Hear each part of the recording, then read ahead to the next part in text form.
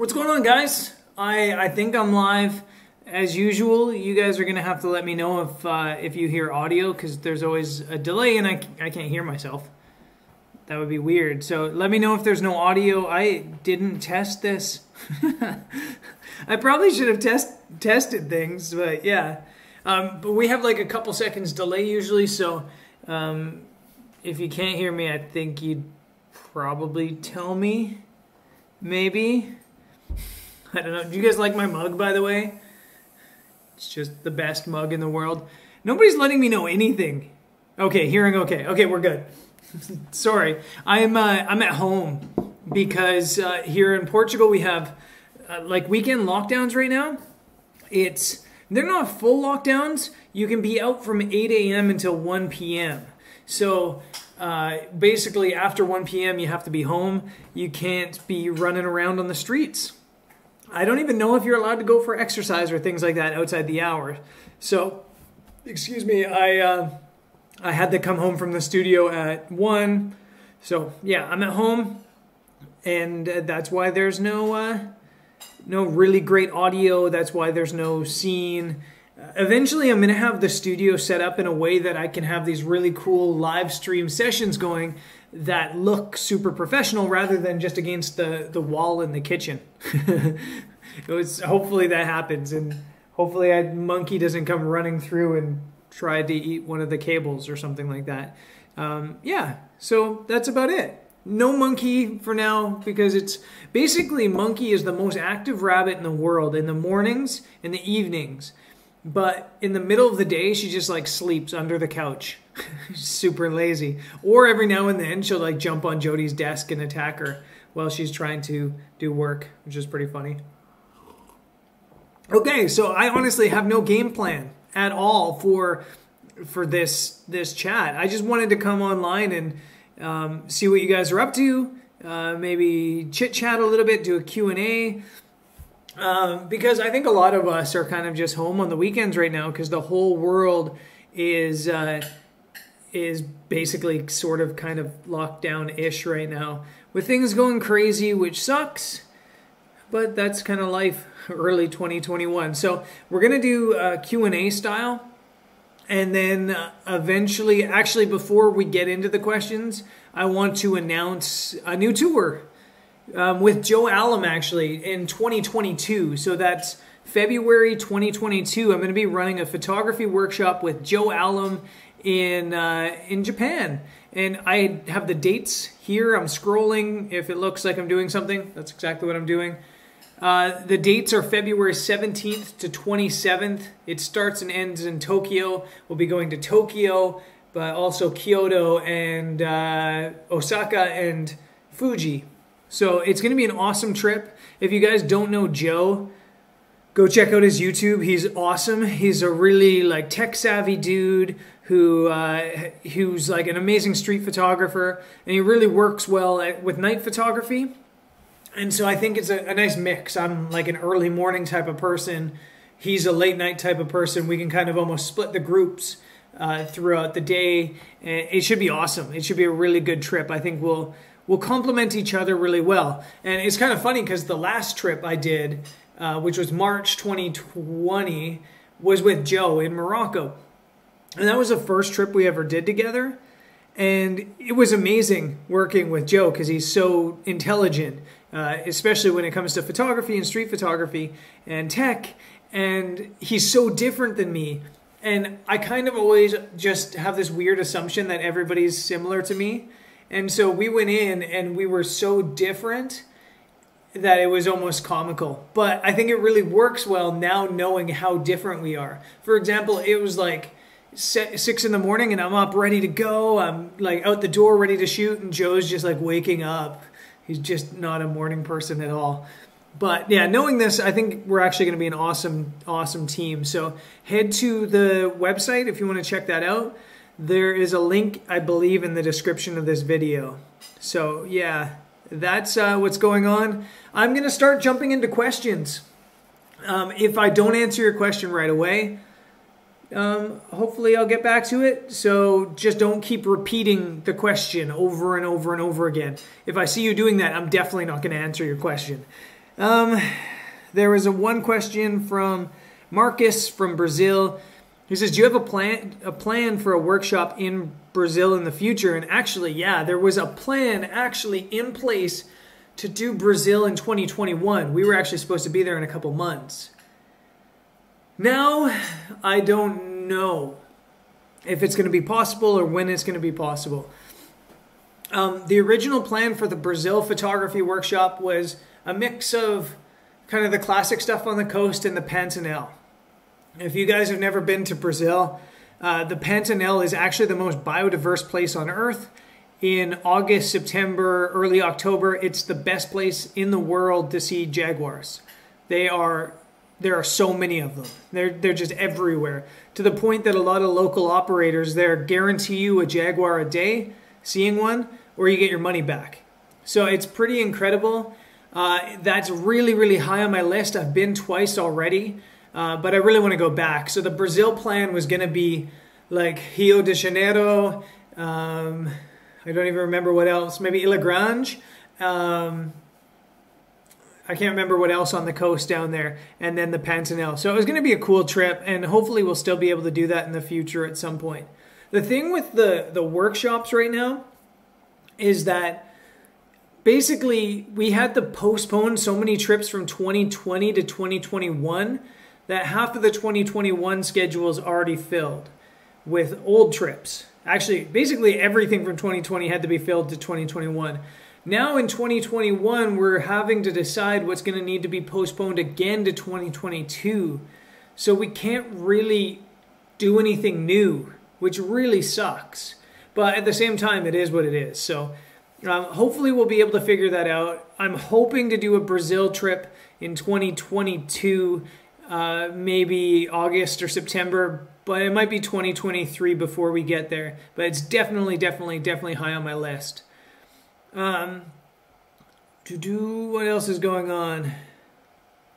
Sorry, I'm just bad at reading, and I go looking for questions and I end up reading the comments like I'm not live on YouTube, which is super awkward. Graham Simpson asked, would you consider a photo trip somewhere less exotic like the UK? This is the funny thing about people anywhere in the world. No matter where you live, people think where you're from is not exotic. To me, the UK is so exotic.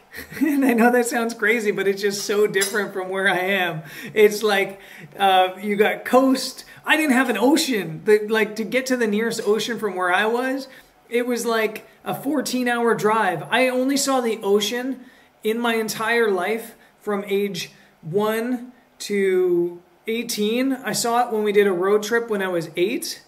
And I saw it when I was in Japan when I was 13. So I only saw the ocean twice. So the ocean's exotic.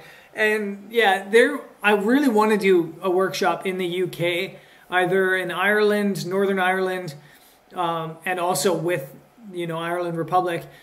And then potentially I'd love to do Scotland as well. But I'd also love to do something in Cornwall. But there's a lot of logistical issues there with operating something commercially that I'd have to figure out. And then, of course, it changes again because of Brexit, because as a resident of Europe, which I'll be in Portugal, I can work anywhere. I can operate tours anywhere. I don't know what the deal would be with the UK. I'm assuming it would be fine, but I might just have to hire a local photographer to be the leader, like I have to do in the US. In the US, to run a tour, for me to run a tour there, my company has to hire a local photography tour company as the supplier. And then basically when I go along, I'm not working, I'm leading my group that somebody else is working for. It's, just a roundabout way of doing it. And I assume I'd have to do the same in the UK. So yeah, I'd love to do a trip in the UK. There was a plan to do a Scotland retreat at some point, but again, with all that's going on, it's really, really hard to plan. See, Wadger Catcher says we are very exotic. He agrees with me. Good man. Rock and Roll Reese asks, what's the best focal length for wildlife photography? This is the thing about basically all kinds of photography. There is no perfect focal length because different focal lengths give you different perspectives. People always ask what the best landscape photography lens is, And it really depends on the moment. Sometimes you want to get really wide and kind of make things feel 3D. And sometimes you want to get things like very telephoto and compress them. With wildlife, in general, I think 600 millimeters is like the lens. Like if you can only buy one lens, buy a 600 millimeter. I've been doing so much coffee, I'm now talking in milliliters instead of millimeters. Anyway, I think that the one lens for wildlife photography is a 600 millimeter. I think that's such a good lens. But you can get really cool results with the wide angle lens as well. Some of my favorite wildlife photos I've ever taken are shot on a 16 to 35. So it depends on the moment. It depends on the mood you're trying to get. But that 600 millimeters seems to be the sweet spot. I had 600 millimeters in Namibia and only 400 in South Africa. And my images from Namibia are far better than my South Africa images. And yes, the moments we had in Namibia were a little bit better than South Africa, but not as much as the images were better. JP Sullivan, thanks for the tip. Appreciate that. I'll buy Jody a beer. Jody, do you want a beer? No. She says no. I'll buy Jody something. I'll buy Monkey parsley. That's like a year's worth of parsley for Monkey. Are you going to do any online workshops like Mastermind and stuff? I did do that for a little bit. There will be more coming soon. I've just been so busy trying to get the studio arranged that it's been tough to do. So there will be more in online workshops. I'm planning on doing an intermediate Lightroom workshop probably in a week or two. So yeah, that's definitely going to happen at some point. It's just finding the time. And here in Portugal, there's talk that we might be going on lockdown again next week. So if that's the case, I'll have tons of time because I've been working so much at the studio on the coffee shop and getting prints ready and stuff that I haven't even been on my computer in a week. I was on my computer last Saturday. I didn't take my computer home on Sunday and then didn't touch my computer again until yesterday. So I could definitely use with some computer time. I've been working way too much. Chris Perea's on. What's up, Chris? Yes, I've got coffee. It's only my second for the day. Don't worry about me. My biggest concern is with a coffee shop. I have like coffee at my disposal all the time. I'm just going to be like super addicted to caffeine pretty soon. Neil says, if you didn't have a sponsorship from Squarespace, would you still use their website? I use WordPress and have fantastic easy control over the site looks by using Imagely's plugins. That's interesting. The reality with Squarespace is if they weren't sponsoring me, would I be using them for my website? I'm not actually using Squarespace for my website. Spoiler. But it's not because I don't love Squarespace. It's because I had a WordPress site. I've had that site for 11 years. And it's really hard to migrate to Squarespace. But if I was building a new website, I'd be building it on Squarespace for ease sake, I think. Especially if I wasn't very techie, which I'm not. I think I would probably start a Squarespace site. For example, our Antarctica website that Tom and I put together, we did that on Squarespace just because it was easier, in my opinion. And I do love WordPress. There's things you can do in WordPress that you can't do on Squarespace. But I could build a Squarespace site that looks good in like an hour or two. Whereas with WordPress, it took me a really, really long time. So, yeah, that's my opinion on that. Jordan says 600 milliliters of coffee? You'll be seeing black and white and smelling colors, dude. That's true. But I've been testing recipes because the type of coffee we're making is like specialty coffee. So we're doing V60 coffee, which I'm not sure if you guys know what that is. It's like a filter that goes on a top and a cone and then the round base, and then you have to pour the hot water on it in like the exact right way. It's super intricate. And so I'm messing around with the dosing of how much coffee needs to be in and how long they need to go and the grind of them and how much water. And our large filter coffee is 600 milliliters. So that's why 600 milliliters is on my mind.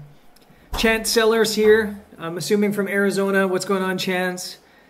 Will I ever do a workshop in Sedona? Joy asks. Yeah, so like the last... I just yelled that, didn't I? Sorry, I get like my volume goes like this. Yes, we will do another Arizona workshop at some point in the future, but again, it's just not in the cards right now. Our last workshop, we did spend a couple days in Sedona. It's so awesome there. It's so photogenic. And if you're looking for a Sedona trip, Chris Perea and Mike Perea do Sedona trips, I believe, quite often. So go and check them out. Chris is on the chat, actually. Here comes Monkey for the run. I'd pick her up, but I don't want to scare her. She's just running hidden under the couch. So yeah, if you want to do a Sedona workshop, give Mike and Chris Perea a shout because because they're awesome. And they know all the spots. Like when we went to Sedona, I've been to Sedona 10 times. They took me to spots I didn't know about. So definitely look them up.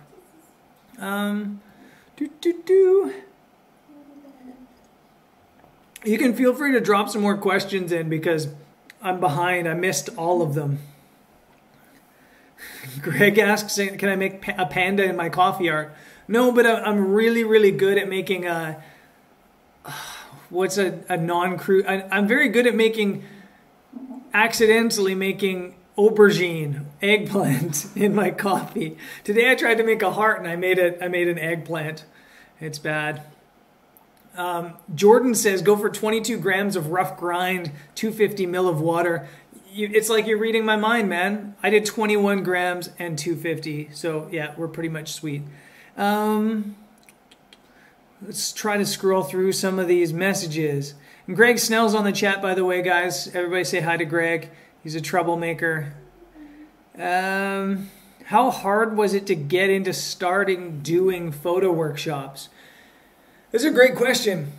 Photo workshops are obviously like the #1 way that photographers are making income, I think, these days. But it's not easy. And I think a lot of photographers rush into it in two ways. One, they've never led a trip before. And when you've never led a trip, you don't know what goes into it. From a logistics standpoint, getting permits, figuring out locations, timings, it's a lot of work, pricing it. So from that standpoint, it's really hard. I was lucky in that when I started my travel career, I had a tour leader job, as my voice cracks, a tour leader job in South America. So I was leading small group tours in basically all over the west side of South America for a full year. And those trips were crazy intense because they were local transport trips. So I had 16 passengers and literally had to take them all and book their entire trips for them. I have no idea where all the excess money went from the company because I was doing everything. I was booking their bus trips, I was booking their taxis, I was booking their hotels. I think other than taking the payments, the company didn't do anything. And somehow they still went bankrupt. So yeah, it was a crazy, crazy experience, but it was really good to learn that. Then the second thing that's hard is obviously marketing it. Trying to find people to go on your trips is really hard. You need to have either an audience or you need to have a super niche. And I think having an audience, it's still hard. If you can have an audience and a super niche, it's the easiest. For example, I started doing trips just in Peru. I just did photo workshops in Peru. My first 3 were there just because that was my specialization because I had lived in Peru. So I think if you're going to start doing workshops, start locally and then build up. Start locally and then grow globally. Isn't that what like the Biodome guy said, Pauly Shore? Think locally. Yeah, I'm not going to go there. So think locally and then move towards globally. There's a photographer named Mike Mazul in Texas, and I don't know his story, but I'm assuming this is kind of how it started. And he does a lot of storm chasing in Texas and the south of the U.S. and the central U.S. And he kind of built workshops there, and then he specialized towards moving in places like Hawaii and the Lofoten Islands in Norway. And then you can kind of specialize in these areas, become known for those areas, and then continue to branch out. So it can be really, really challenging trying to find clients. And it's just tough. So it's definitely hard. I'm going to scroll back. Tiago says, I have no photography questions. I just want to know why you wear your hat backwards. This hat backwards thing kind of started when I left college and started traveling, because I'm pretty bald. And it's not that I'm annoyed that I'm bald or sad about it. It's that when you travel and you're bald, you burn your head a lot because it's sunny and hot in lots of places. And I had to start wearing hats. But my hats look stupid on me. They don't look good on me. And so I can't wear a typical baseball hat because I have such a small little head. You see that tiny little head? And I was home in Canada and going through some of my my grandfather's old stuff. And my grandpa always used to wear snapbacks, John Deere snapbacks. And I had this box of them, and I just took a couple of them because I was like, I'll take some of Opa's hats. And I started wearing Opa's hats when I was traveling because they covered my head. I found out that they looked halfway decent on me. But as a photographer, I don't have a camera here. Let's pretend this power bank's a camera. As a photographer, you go up to take a picture and you hit yourself in the brim of the hat. So I started flipping the hat around. Then I was dating this girl and she hated my hats, hated them. So I stopped wearing them. And that's when I started my YouTube channel, is with the hats. Then I was on YouTube for about 6 months, a year. And I had like a call with YouTube where they kind of critique your channel and try to help you, find an audience. And they said something to me. They said, Brendan, the thing about you that we love is that you're like anybody else. You're just an average guy. The thing we don't like about you is that you're just an average guy. It's really hard to see you as a distinctive trademark or brand. So what can you do for your brand? And then they said, we saw a couple of your older videos where you're wearing this backwards hat. I think that could be your brand. And then so I just started wearing the backwards hat and it just stuck. So that's the whole story on the backwards hat. Keeps the sun off my head and I don't smack it into the camera when I hold it up to my face. What else is going on? Okay, let's go through some more questions. Would I ever come to Northern Ireland again? Absolutely. Right now, to be honest, I go anywhere. I'm like in this awesome state where I'm super, super comfortable in Portugal, like maybe way too comfortable.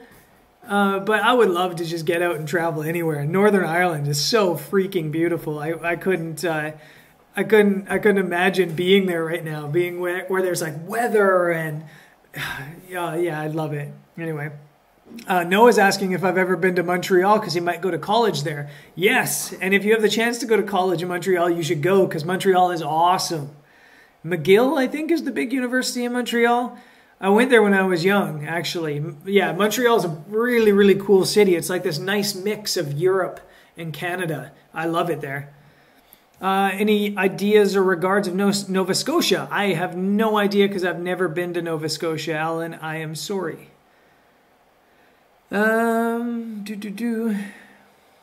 Aside from famous landscape photography names like Rachel Talabart, Elia Lacardi, Ansel Adams, do you have any other names you want to see if we want to see good work? Oh, there's so many names. So many. Linda Wisdom is an amazing street photographer from London. She's really cool. Richard Burnaby, he's kind of like, even though I only spent very limited amount of time with him early in my photography career, he's kind of been a bit of a mentor to me from afar. He's just an incredible photographer and a really nice guy. So I would check those two guys out for sure. I love Sean Tucker's stuff. If you guys don't know Sean Tucker, he's great. Yeah, those are some of my favorites. But if I'm being quite honest, I don't spend a whole lot of time looking at other photographers. I don't know why. I maybe do when I'm trying to draw inspiration.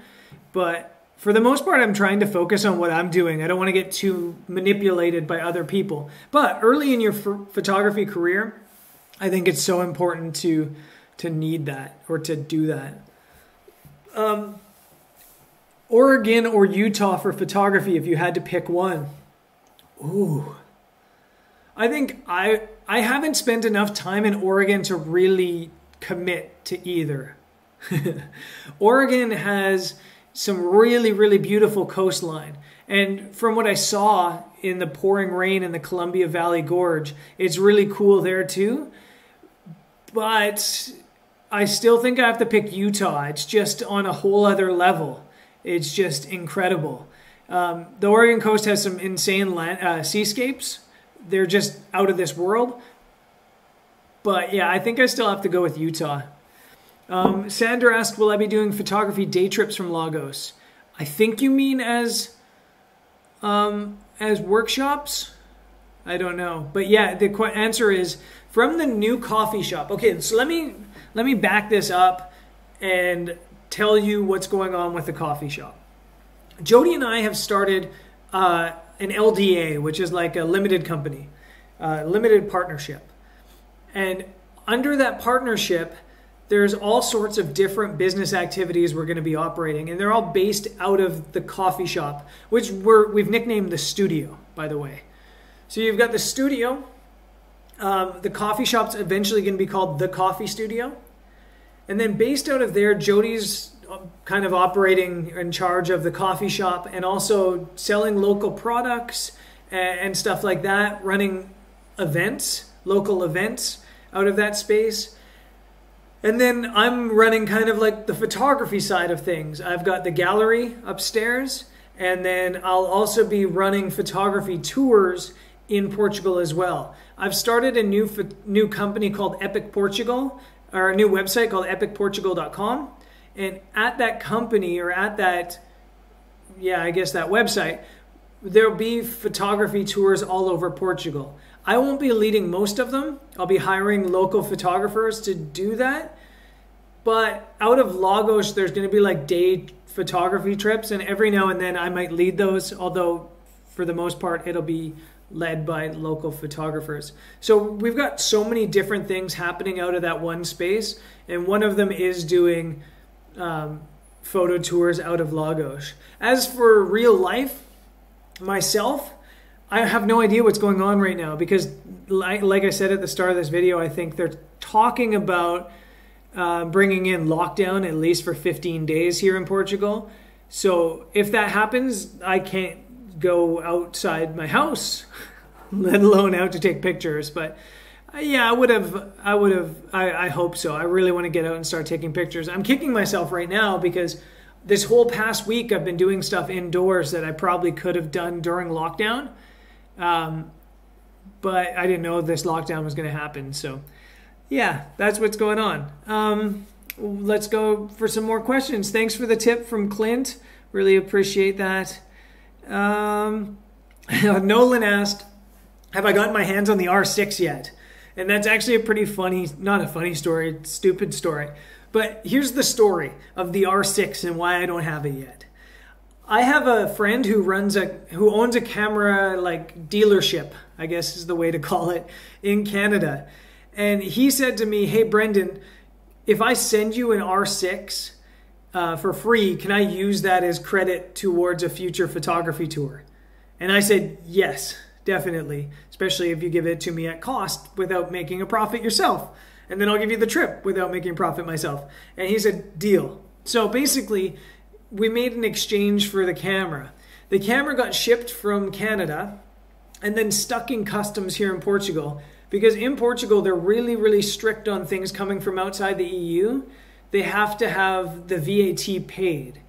But they have all these forms that they need you to fill out. One of the forms is an invoice. It needs you to have proved that you bought the product so that they know what to charge you for VAT. But since I didn't pay for the product, they can't clear it through customs because they don't know what to charge me. There's no official amount. So I asked the guy in Canada to send me an invoice pretending I actually paid for the camera. And then I've forwarded that to customs now, and I'm hoping they just charge me the customs fee for it. But honestly, I have no idea if it's actually going to work because it's now been rejected like 6 times. That R6 has been in customs for a month now, maybe more. By the time I get it, it's going to be locked down and I'm not going to be able to go out and take pictures anyway. Just like classic stuff going on right now. Yeah, so hopefully I get the R6 soon because it would be nice. Okay, let me scroll down. Jimmy asks about Patty the tripod from Three Legged Thing. Is it a good starter camera? I have no experience with Patty, so I really can't comment on that. My thing with tripods, though, is they're holding up your camera, and your camera's expensive, so you kind of want the supports to be good. Like, you wouldn't build your house on a really, really soft foundation just because, you know, it's a new house. It would like, your house could collapse and destroy your house. So I think never cheap out on your tripod. That being said, have a look at what the weight allowance is of the tripod. If it's way outdoes what your actual weight is of your camera, it should be fine. That being said, I have no experience with Patty. I've used some of the other budget tripods from Three Legged Thing, and I've had no issue with any of them. So I'm assuming it'll be good. Somebody in this group probably knows better than I do, actually. Let me scroll again. I thought there was... Oh, yeah. Somebody says, any country you've been to and thought, nah, in terms of photography. That's a pretty good question because it happens... It doesn't happen quite a bit, but it happens. And it's just an inspiration thing. For me, French Guiana was like that. I got to French Guiana and I was like, nothing here is photogenic. And I had a really hard time taking pictures in French Guiana. It was tough. I've had a couple situations where I really loved a country, but it just didn't suit my photography style. I had plans on doing a photography workshop in Sri Lanka, for example, and me and my buddy Keats went and scouted it out and had an awesome time and loved it.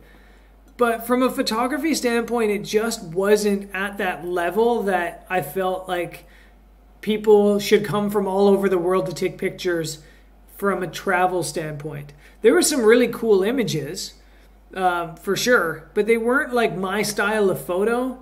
There were a lot of portraits, there were a lot of street, and that's not really totally my style, so it just didn't seem like it suited. That being said, it was really a fun trip. Riding around on the trains in Sri Lanka, going walking where there's potentially elephants.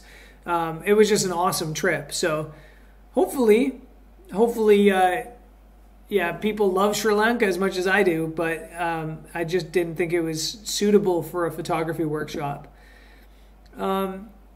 And then there's the opposite side of things as well. Like, for example, when I went to the west of Australia, I thought to myself, I don't know what's there. I don't really see it as being a photography destination. And I got there and I'm like, why are there not more people coming here for photography? It's crazy. And though I've never been, when I look at Tasmania and I see all the photo potential, I'm like, why isn't everybody in Tasmania shooting pictures? It just does not make sense to me, other than the fact that it's a really long ways away. So, yeah, I guess that answers the question. Somebody says, I'm doing a photography exhibition for friends in March, starting from scratch. Any tips? How many images? Too little, too many? The thing about images is you want to keep them limited, because the more photos you share, the lower your quality goes. But you don't want to limit it too little so that you don't have enough variation and people will find something they're interested in. So that's a tricky one. There's no number. In my gallery at the coffee shop, I have 9, 10, 11 or 12 images on the wall. I would try to keep it under 15, ideally, for the most part. One big tip that I failed on is buy good glass. If you're putting your photos in frames, the glass is so important, because if the glass is bad, you get lots of reflections and it's hard to see the artwork. So that's just one thing, one tip I'd give. Matthias said that probably the Netherlands were underwhelming, and that's going back to the previous question. I think that's so untrue. I found the Netherlands so fun as a photographer. I found them challenging, photographing through alleys and things like that, but I really love photographing in the Netherlands. Somebody asked who my favorite non-photography YouTuber is. And the funny thing about this question is I literally don't watch YouTube photography. I'll catch up every now and then and see what my friends are doing on YouTube. I'll see what the Pereas are doing. I'll see what Joe and Greg and Tom are doing. I'll go check out Wadget Catcher every now and then. I'll go for those things, but it's more to see what my friends are up to. I don't watch photography on YouTube. I'm usually watching sports. So by far my favorite my non-photography YouTuber is John Boy Media. And I'm not sure if you guys have heard of this dude, but he does sports in the US and he breaks down certain things that happen. They're baseball related usually, but they can be a little bit of everything. And they're usually like 2-3 minute videos, and I just find them so funny. He's just such a clever dude. He makes me laugh. So I absolutely love John Boy Media. Okay, if you guys have some more questions, feel free to drop them. I'm going to try to get caught up here. When the pandemic passes or calms down, do you plan on doing a workshop here in Lagos? There is a workshop in July in astrophotography in the Algarve and Alentejo with Alan Wallace. So that's happening in July. There will be day trips as well. Will says he misses the daily vlogs. The thing is, it's quite funny, is I really loved doing the daily vlogs myself, but they're really not for everyone. I love them myself. I watch lots of daily vlogs, but myself doing them, I love doing them, but I can always watch the viewership go like this. It starts really high. People are like, I love daily vlogs, and then it just ends up to a point where nobody's watching. So that's one of the biggest reasons I don't do daily vlogs, is nobody watches. Bless you. Jody's sneezing in the background. Should get an inoculation certification open up travel again? Will you open up after nobody else is getting COVID, do you think? I think the question is if an inoculation certification opens up travel again, or if things are just going to open up on their own. I think it's going to be a little bit of both. I think travel will slowly open as the vaccine kind of rolls out. People will have certifications, and because more people have certifications, the numbers should go down. And then I think people will start traveling with a test, because tests should be more readily available. I think that slowly it's going to be like this convergence of people getting vaccinations and people testing, and just borders opening up again. So I think personally, it won't be back to normal until the fall, but in the summer, I'm really confident that people will be traveling again for sure. Yeah, so Gareth said, do you use non-reflective glass for the studio? The reality is I didn't, because I didn't realize that was going to be a problem, but that's what you should use. Use non-reflective glass, definitely. It doesn't matter what you do to the paper if the light can't get through the glass. It's almost like a polarizer. You need non-reflective glass, or else you can get light bouncing. It's a big problem in our studio because it's a pretty dark cave-like space, and then the light all comes in from one direction. So it makes it a little bit tough. Jimmy asks, should a photographer pretty much give up on Instagram? No, I don't think you should give up on any platform personally. It's obviously harder to grow somewhere like Instagram now because people really aren't looking for new people to follow. But I think you need to have an Instagram because people are going to look at that as a portfolio on the quick every now and then. My advice to using Instagram now, though, is focus much less on posting regularly. That was always like the advice, was post as often as you can, once a day, keep consistent. That's what everybody used to say. I think now it's much more important to have really high quality images and use it like a portfolio. I post to Instagram maybe once every 2 weeks now, and I only post when it's an image I really like. And I've been quite successful growing my Instagram over the past 6 months, even though we were in a pandemic, and it's just from posting very few images. So I go into my Instagram, I don't know how many followers I have, 115,000. So despite not traveling in 10 months, I've got something like 10,000 new followers. So it's still possible. I think you just limit what you share. Post only your absolute best. Somebody's asking my favorite sport and team. I'm a basketball guy. I grew up playing basketball. My dad coached basketball and soccer. I grew up playing both. So I'm a basketball guy, and the Raptors are my team, even though we've been playing pretty terribly to start the year.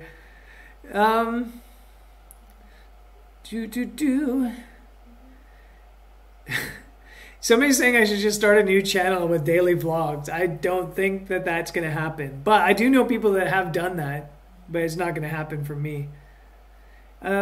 Mike Perea Photography is asking, is Jody at the shop full time? So when you go on trips open up, is she running the show? She's looking at me like, do I have to work double? Jody's running the show in general at the studio, so she's basically been in charge of most things. But when I'm there, we're going to be splitting duties, basically both managing and as equals, I guess. And then when I'm away on trips, she'll definitely take over. But Jody's going to go away on trips as well. So Jody will go away on trips and it'll be my show, I guess, or I'll look after things. But we have already hired, how many people did we hire, Jody? 4 people? We've hired 4 people. 1 full-time who will be like a manager, and then 2 basically full-time baristas, and then 1 full-time or 1 part-time staff member as well. So we have 4 staff members, and once the summer rolls around, we'll probably have more staff as well. Sorry, I always find the lives a little bit awkward because I'm scrolling through the questions, and it's like there's no feedback. Nobody's calling back. I should probably like do some sort of live Zoom where you guys can. That's a great. I'm just having ideas as I'm talking to you guys. Yeah, anyway, a Zoom live. We'll do that at some point. I'll figure that out. Where's your favorite place to take photos? Honestly, right now, anywhere. I just like getting out with my camera right now. I feel like super lucky to take my camera out anywhere. Canada is one of my favorite places to take pictures in the Rockies, and there's a laziness factor reason to it, and that you can drive to almost all the best locations. Like in Patagonia, you can drive to a parking lot and then hike 20-30 minutes and get to a really cool spot. Sometimes it's an hour or 2 hours. In Canada, you can literally drive to a parking lot right next to the epic location. And then the weather in Canada or in the Rockies in Alberta really isn't that bad. So you don't ever fight conditions like you do in places like Scotland or Ireland or Patagonia or Iceland. So Canada's a pretty easy place to shoot, in my opinion. And I kind of love it for that.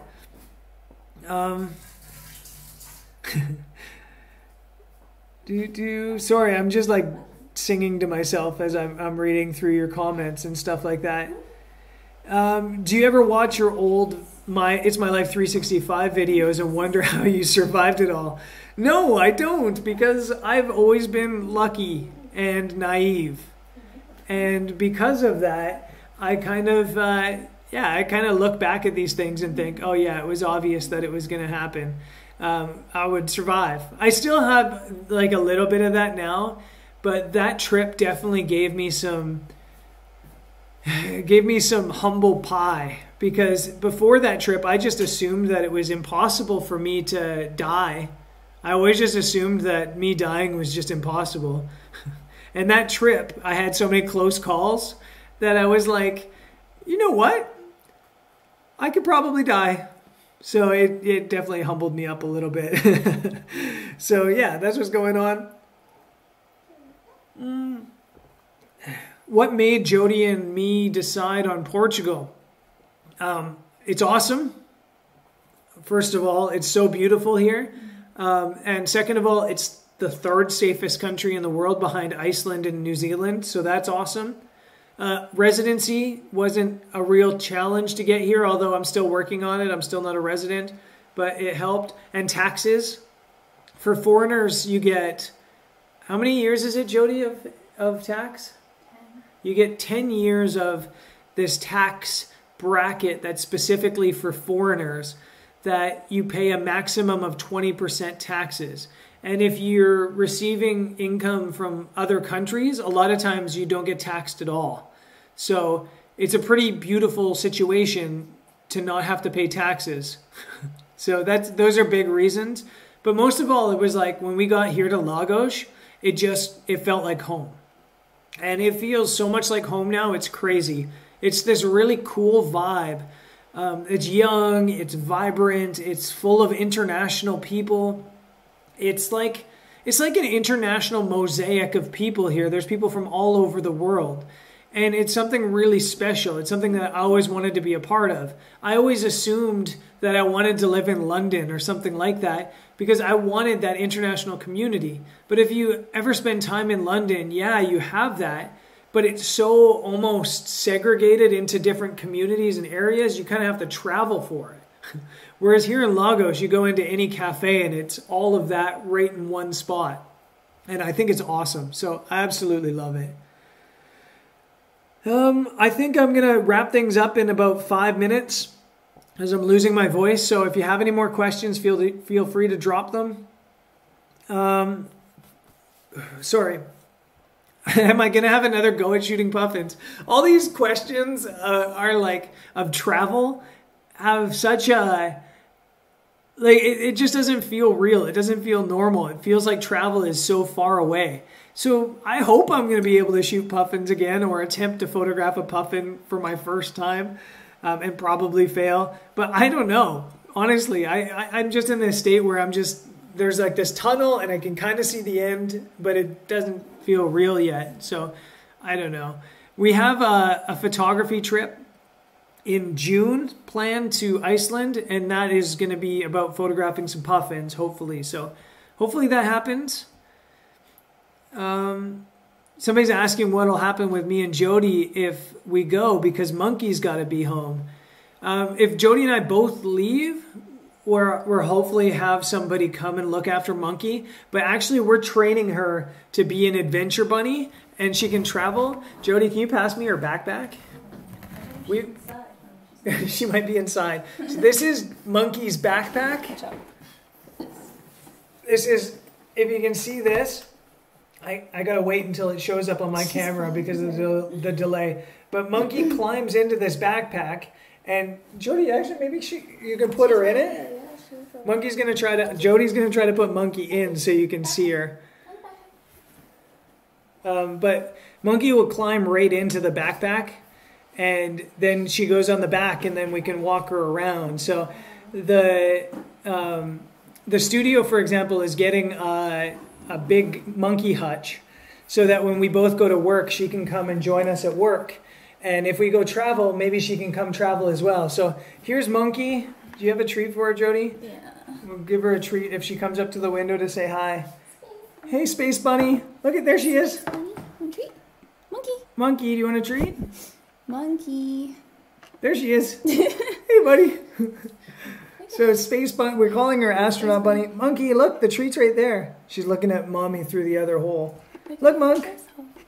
Monkey. Look up here. Look up here. There it is. Hey, buddy. Look at those people.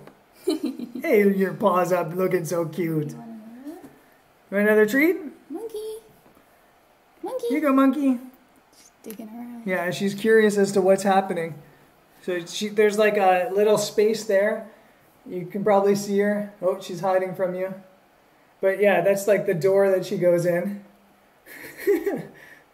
And then, yeah, there's holes all over the place. And I'm going to pass her back to Jody. So basically, we can take her to work. We're doing research on if she can fly with us. She's got all her vaccinations. We don't have our vaccinations, but she's got hers. So eventually, we think she'll be able to travel with us on shorter trips. And then, like I said, we have friends here that will be able to house sit. I don't think it'll be too hard to convince people to come for like a week holiday in Portugal and just look after Monkey a little bit as well.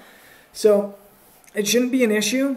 I really want to, in 2022 or 23, buy a trailer to attach to the Defender and be able to go on trips. And again, I think Monkey would be able to come on those trips as well. So Monkey's an adventure bunny. She's really like, she's so adventurous.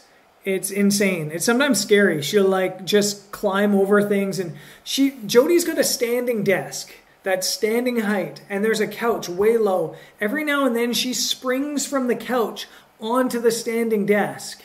She is crazy and super adventurous. So yeah, we called her Monkey, and we got a monkey. That's kind of what happened. So yeah. That's Monkey, everybody. I think somebody said I should throw her on my back and we can do a scooter trip down Africa again. Monkey and Brendan take on Africa. That would be amazing. Yeah, so I think that's going to basically wrap it up. Thanks for joining. I didn't intend on talking for nearly an hour straight, but that kind of happens from time to time here. And I'm just glad to have something to do for an hour in lockdown. And if we get locked down, I'm going to try to do one of these Zoom live ideas I just had. Maybe we can bring on like 20 people and just try to make this a little bit more interactive, because it's a little bit awkward sometimes chatting to myself for 20 minutes. No, 50 minutes straight. So yeah, massive thanks for joining, guys and girls. Please stay safe out there. More important than ever, love each other, be respectful to each other, be understanding of each other, and yeah, that's all I gotta say. You know, there's so much division and fighting right now. Just listen to people every now and then. Be nice. And thanks for listening to me and Monkey and Jody and this flamingo, which has no name. I'll see you guys on either Wednesday or Sunday. I have a full video coming. And again, there's a Japan trip that's just been announced. There's a link in the description of this video if you want to go check that out. Anyways, take care, guys. Double peace. Peace. And now how do I turn off this stream? Later, guys.